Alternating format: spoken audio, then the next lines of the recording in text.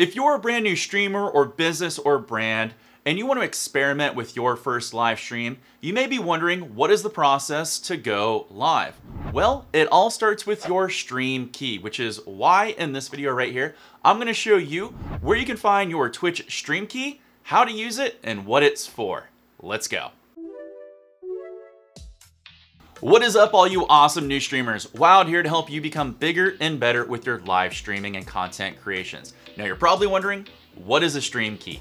A stream key is defined as code used to identify a source of audio and video streaming in order to show the stream on a website or software over the web.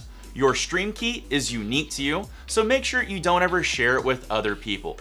Otherwise, they may be able to stream content you do not want on your account. Now, the nice thing about Streamlabs Desktop is we do all the heavy lifting.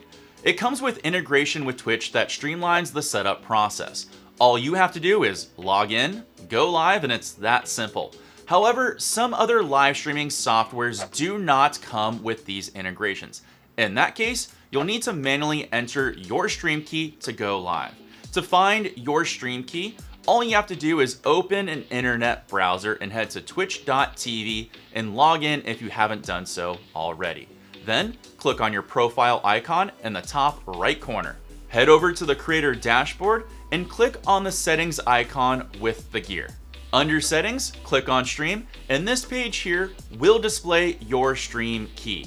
Copy and paste this into your streaming software to go live on Twitch. Just in case if anybody else ever sees your stream key or perhaps somebody else gets it, don't worry, you can always reset your stream key from this page here. Now, if you ever have to enter your stream key manually into Streamlabs Desktop, really easy to do. Head on over to Streamlabs Desktop and click on Settings. Then click on Stream and click Stream to Custom Ingest. Select the platform you'd like to stream to, paste your stream key here, and now you can go live. The nice thing about Streamlabs, if you're a brand new streamer, is that integration we have. Get you up and running easily on Twitch, YouTube, and Facebook. So that way you don't have to worry about the small things. We'll take care of that for you. If you need any more help with anything on Streamlabs, hey, that's what I'm here for. But until next time, I'm gonna toss a couple of videos here up on screen. It's gonna make you bigger and better with Streamlabs. I'll talk to you later, take care, and of course, peace.